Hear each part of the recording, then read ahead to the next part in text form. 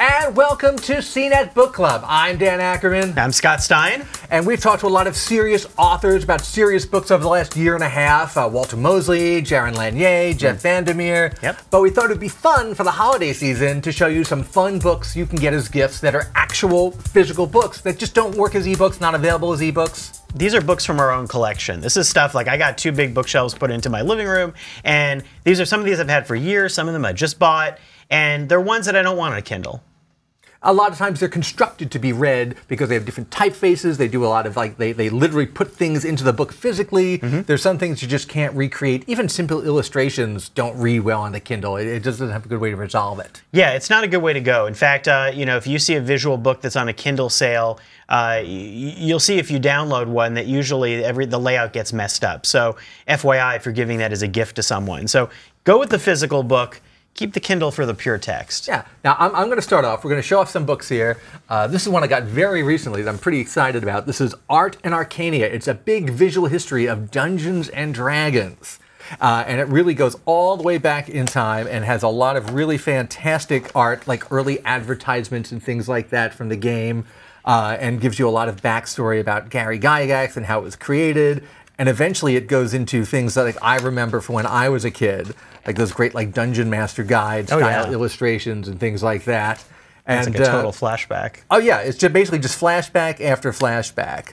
And if you grew up with any of this stuff, you will remember this. Oh, look at these books and ads and things like that. A lot about metal miniatures. Did you ever paint metal miniatures, Scott, or collect them? Nope, I never did. Although I was very interested in them, but I was the abstract board game and sleight of hand magic person. That's sort of like I danced around that, but I'm now getting into Dungeons and Dragons. See, I had the map tiles and I had little figures. I would paint them. They were all made of lead back then. Yeah. So you know, pewtery. Yeah.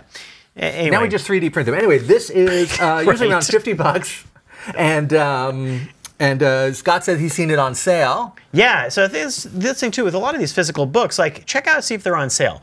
A lot of places you can get them on deals, especially this time of year. Amazon is discounting a lot of these books. I just looked a bunch of them up. Yeah, at a lot of bookstores are offering 10–20% discounts. So forget list price. A lot of times you can get some discount. Now, I'm going to give you a little fun fact about this. Number one, the intro is written by Joe Manganiello, who's the actor who's the werewolf on True Blood, and you've seen him in a bunch of other things. And one of the 3 co-authors is Sam Witwer, who's an actor who was in a couple of the Star Wars games, and also in the American version of that vampire and werewolf and ghost live together show, the name of which escapes me, Being Human.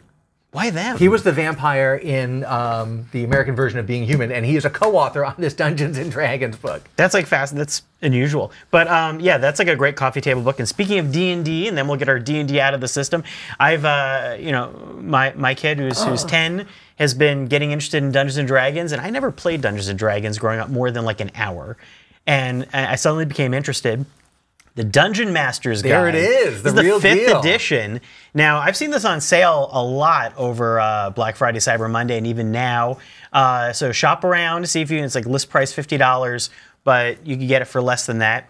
And it's awesome. I mean, I got this, the Player's Guide, and the Monster Manual, which is still around. They have not changed the name of those since I was a kid. Having retired from the game in the 6th grade, that's the same books that we had. The covers were different. So I had the Monster Manual because I love the idea of all these monsters in a book, and I had Fiend Folio and I had Monster Manual 2.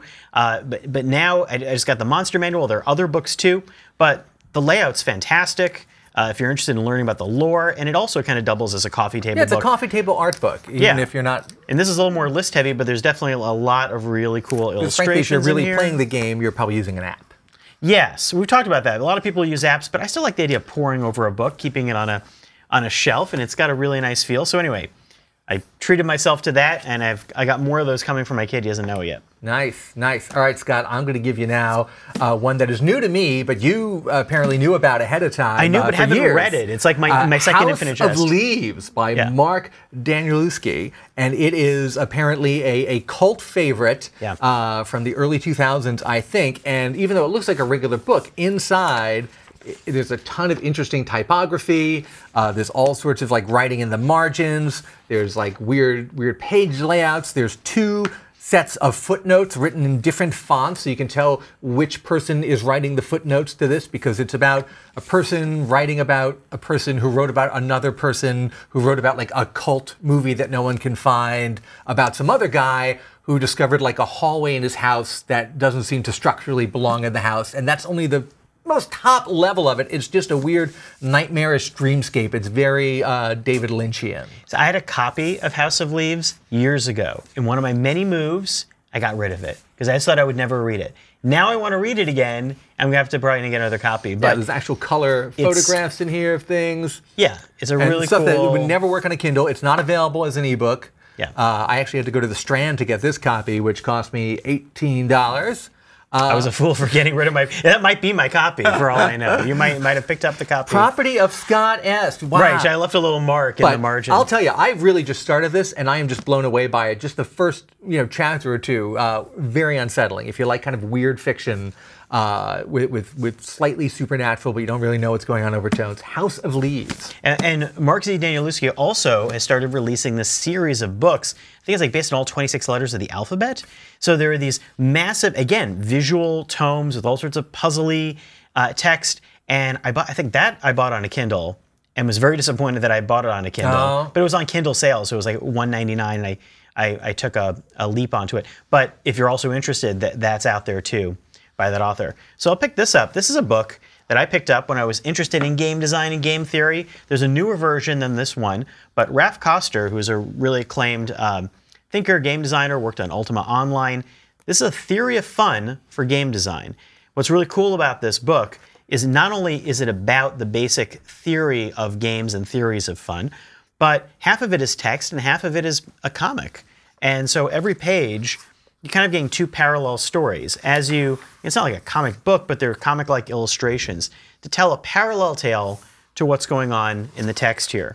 So something like this is really meant to give you ideas as you flip through it, think about it. I started showing it to my kids, and I think it's fun because you kind of think outside the box with gaming, and it's just a really fun read. It kind of almost reminds me of another great book that I didn't bring in is the Understanding Comics trilogy by Scott McCloud, which those are great. Remains amazing. He has that, making comics, reinventing comics. Yeah. This has almost a feel of that. Definitely you don't need to be in the industry to appreciate it. Like exactly. The Scott McCloud books, they just tell you good visual storytelling that will help you in a lot of fields. Yeah, you're getting sort of like a fundamental understanding of maybe the cognitive elements of what makes gaming fun. So, great book, and there's a newer version than this. You get a newer edition. Yeah, I've seen the new cover. Yeah. So you know what makes gaming fun, Scott? Loot boxes. Lots and lots of loot boxes. Yes. Give some loot boxes for the holidays. Okay, here's a crazy one. I've wanted to get this that has this cool vintage look. It's called Ship of Thesis, and it is by J.J. Abrams and an author named Doug Dorst. But it looks like inside this slipcover, an old book that you would get from the library. It's got the little library tag on it here on the side. And there's a story in the book, but there are basically two people who have taken this book out of the library, and they keep writing each other notes in the margins of the book. And they also insert little postcards and little flyers. So this is all part of the book. Obviously, you can never do this. Look, there's a whole letter in here, a handwritten letter you have to read. There's much more text outside of the story than inside. Newspaper clippings. The pages are perfectly yellowed around the edges. Pages have a great aging to them. Yeah, it looks very authentic. So you basically have the story of the book, and then this other story that's happening in the background. I have not gotten very far in this, but someday I will get back to it. But it's a fantastic looking book, and it would look great anywhere. It is, I think I saw it on Amazon for like $20. It used to, when it came out, it was like 40. That almost reminds me of it gives me a feel of the Griffin and Sabina books. Those books that had little letters that you would open, and it was this ongoing tale. Okay, yeah. I have Nick Bantock. That's what a number. I can't believe I remembered that. He had a number of books that were like that with little puzzles. And Nick Bantock also, talk about a used book to pick up, had this puzzle book called The Egyptian Jukebox that I've got on my shelf, which is a great visual puzzle book. I didn't bring visual puzzle books, but I brought other types of books. I'm looking for a good visual puzzle book that needs to be made in 2019. I'm just going to write to Simon Stalenhag. Simon Stalenhag's been a book superstar lately. I think a lot of people, Jeff Bakalar turned me on to his art and his work. He has had two other books third one came out now called The Electric State. I think you should get all of them. But The Electric State, what's cool is that these books, not only are they gorgeous, they explore these dystopic Swedish worlds that take place in the past but feel like the future. So this is like an alternate 90s where there's been some apocalyptic, cataclysmic virtual reality game that people were playing. There's a lot of ruins. There's a lot of mystery. These incredible paintings, along with the storyline, you just flip through it like an incredible art book. I mean, it's definitely on the more mature side, but I think anyone would enjoy it. The paintings are amazing.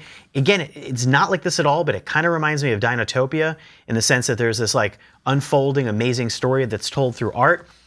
His other two books are great. This is a purely art book. You would only ever want to get this in physical form. No regrets purchase. Again, I feel like these books I don't always read all the way through. I like to flip through them. But you have them. You can go back to them. Yeah, you get ideas and you become very inspired. But I love the ruins in this book. Nice, nice. I like that. Yeah. I'm going to show you one now, Scott, that's brand new. In fact, it's a show that we all know and love, Stranger Things. Oh, nice. And they've done a book like about the show, but in an 80s style. So it looks like a weathered old book. It's got that plastic cover on it like you would get at the library or from school. It's got a little used bookstore price tag on it. It says it's in fair condition, which I thought it this is. was a used book when I saw it like randomly. There was even a note on the outer wrap saying, "Don't panic, the book is supposed to look like this." And inside, look, it's got some water stains on the inside. It's really really nicely aged. And there's a lot of really great art inside, besides the usual behind-the-scenes stuff. And obviously, you can't get that on a Kindle. Yeah. And it's really a good mix of like about the people who made the show, about the actors who were on the show, behind-the-scenes stuff, little pages from biographies and all kinds of stuff like this. So I thought this was really well done. And if you're a fan of the show, it's certainly a good pickup, and I think this was, I saw it on Amazon for $16, down from the usual $36. Okay. So good call there. A book that I did not bring in, but I would also recommend. I'm going to talk about books I didn't bring in, because it's gigantic. That's the meta podcast within the podcast. Right. Look up this book, because it's the best weird giant art book you could ever get, and it's been around for years. It got re-released a couple of years ago. Codex Seraphinianus. Oh, yes. It is. Oh, why didn't you bring that in? Because it's gigantic. Because it wouldn't even fit in my backpack. It's expensive. I think it's like $80. It's just this beautiful. It's more like a Taschen type book and the pages are well textured. It's written in gibberish or supposedly gibberish, or maybe it's another language. It was created as this spin-off of the Voynich manuscript, maybe like a commentary on it. It's very bizarre, surreal pictures of people doing all sorts of things, alien, evolving stuff. It just feels like a text that got downloaded out of another dimension, but that's a great one. Speaking of other dimensions, Jeff Vandermeer. Our friend Jeff. Our friend Jeff, who, his books are fantastic. He has a book which you have to get in physical form. You can also get it in digital, but get it in physical. It's one of the best writing books out there for anyone who wants to think about writing or dream of other worlds. It's called Wonderbook. This is the previous edition that I bought. He has a new edition. I've seen that. With, I think, 60 pages of new stuff. First of all, it's fantastically laid out and, all sorts of really cool maps and interesting flow charts and visuals and inspiring paintings, weird ads and things. But it's a book on writing and creating. And he has, it feels like dozens of cameos from famous authors. I think Neil Gaiman's in here, Charles Yu, Lev Grossman, George R.R. Martin, Ursula K. Le Guin.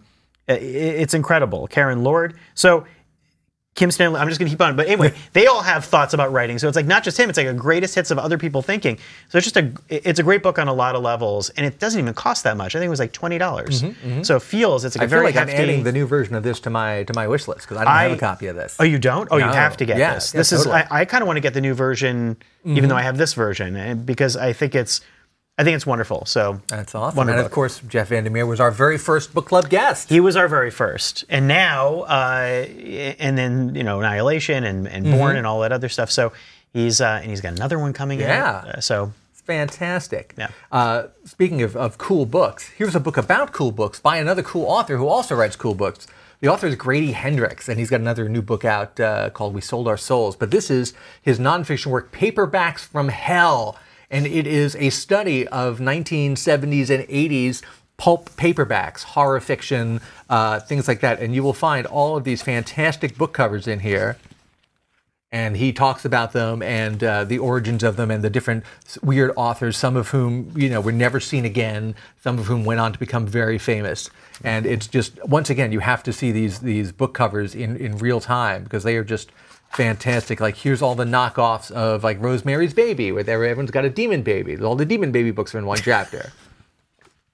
That's pretty great. And all the vampire books. Here's the Sentinel. One? Let's see what the screaming is. All the screaming people. I feel like that came. I remember that. Well, these are about the religious horror books. Legion, Dark Angel, Unholy Communion. So those are all collected, and this is really, really fun to flip through if you like kitschy 70s, 80s book culture. And they don't make book covers like this anymore. Like, I still go to the Strand and I look through the paperback, the old paperback rack, and try to find cool stuff just to have it because it looks so awesome. And Grady Hendrix also wrote this other book that just came out, a fiction book called We Sold Our Souls, about a rock band that apparently sells its soul to the devil in exchange for success. And it's a good, creepy, music-tinged thriller. Well, maybe because of that and everyone getting into this, they need to make more books with covers like that. Oh, yes. It's bound to happen. Stranger Things and all that stuff. That retro style, now everything, well, Kindle books don't have covers, really. Just like we lost album art by going to digital music, we've lost book cover art by going to Kindles. What kills me is when the digital book cover art suddenly changes. Oh, right? So, yes. like, all of a sudden, overnight, my book looks different, and it throws me off. So, I'm going to go to a topic that I've also been really obsessed with after virtual reality, which is immersive theater. Now, you may not be aware of what immersive theater is, or maybe you are, which is the site-specific, transformative things. If you've seen Sleep No More, if you've seen Then She Fell in New York, things that defy explanation and often will expand beyond normal spaces. Well, this group called, as I got deeper into the immersive theater world, I started collecting some books. This group called Odyssey Works has been exploring a very particular type of experience, which they call like immersive experiences for one. Completely crazy, almost like The Game.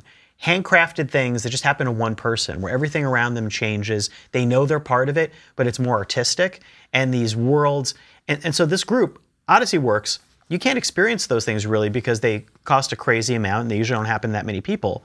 But they decided to create this really cool art book published by Princeton Architectural Press that is discusses their methods and their art, and has an interview with by Rick Moody, who I think experienced one of these. So, again, crazy charts, interesting flow charts, a lot of visual storytelling. Visuals, talking about the art, what it means to create their immersion. It's a book that you'd want to flip through and think about. A lot of playing with the typography and the color of the text, which again you can't do on a Kindle. Exactly. So it is. It's fascinating if you want to think about art differently. If you want to think about if you're interested in VR, if you're interested in things like future tech, and you want to think about what it means to create something that's immersive or AR, this might be a really cool book to pick up for someone who's into that. Nice, nice. Now, for someone who's into more traditional visual storytelling, like, I don't know, Star Wars, there's this new book called Creatures and Aliens, and I'm showing it to you for two reasons. One, my 7-year-old was fascinated with this because it's not just a standard, photo book of stuff. It's actually, again, has all this almost 3D stuff in it, where, yes, it has all these, you can look through all these, like, drawings, you can pull stuff out of, like, concept drawings of different characters. Okay. Chewbacca, there's more Chewbacca. And there's a lot of like little flip things that open up. So it's like oh look, there's Peter Mayhew and there's Chewbacca. I've never seen Peter Mayhew before. Now you have. And some of these are really Peter Mayhew. Oh, this is great. This little mini book inside of Ewok sketches, and it's like several pages, just like this. So it's a book. It's several books within a book, and it's that same playful sort of let's shove a bunch of stuff inside of here, and look at early concept drawings of Jar Jar. Were they all? He didn't get any better. Duck-billed? Yeah, it looks like it. So I thought this was really cool. This is new, $29. Creatures and Aliens, and I really love that they've done more than just a standard art book. Have all these little pullouts and extras. And then, Scott, I have a bonus for you. This is the book that I mentioned to you briefly. I don't know if I've shown it to you yet. I hate that you have this book. I want this book very badly. I am very envious about this Giraffes on Horseback Salad, which is a graphic novel that recreates the lost script that Salvador Dali wrote for the Marx Brothers. It was actually never even a full script. He did a treatment and maybe a few pages. It's bananas. And some guy went around and tracked down as much information as he could about this never-made movie, and finally got all the treatments and everything, and basically wrote a script around it. And he got that guy Tim Heidecker, who does he's fantastic. Oh, well, it's him and Eric. Yeah. And he's done a bunch of other stuff since then. So he was part of the writing team on this. Basically had a team who would write like Marx Brothers style gags and jokes to follow along the storyline, and then somebody illustrated it, and it has a lot of background about the book itself and how it came together. But it's a really cool, funny, abstract graphic novel. Now the catch is, I have a copy right here. It doesn't come out until March of 2019. But why? How did I get it? The same way you can get it. Why is this not out now? You know what, Scott? I'll tell you from firsthand experience. That's the book industry. I know. I think I turned in my book, and it definitely did not come out until almost exactly 1 year later. Yeah. So that's what happens. But I got this at New York Comic Con. So if you go to a convention or a book convention or anything, the company Quirk Books is already out there selling this. So you may not be able to get it in a retail store, but if you go to any kind of convention or anything, I'm sure they will be happy to sell you a copy at the full retail price. Are they New York based? Can I knock on their door? I don't know. That's a good question. Can I find? You know what? I've got a card from somebody over there. I'll send you their email. You know what to get me for my birthday next year. That's right. And it's super trippy. It's not like a standard jokey Marx Brothers movie. It's much more. It's much more out there because it's Salvador Dali. But they call it the strangest movie never made. Anyway, I would have paid a premium for that book. You've got a great selection here of actual, real-world, physical book gifts you can get for people. I think anyone who collects real books would love any one of these, and we are going to put all the links to them on the article associated with this video, so you can just go through there and click on them all, add them to your collections. This has been super fun. I've been thinking about this for a long time. I'm so glad we finally did this. We should do more of these. Basically, what's on our bookshelves, because the stuff keeps growing. But this is really cool. Awesome. All right. Well, anyway, I'm Dan. I'm Scott. And that's CNET Book Club for this year. We'll see you in 2019. Bye now. Bye.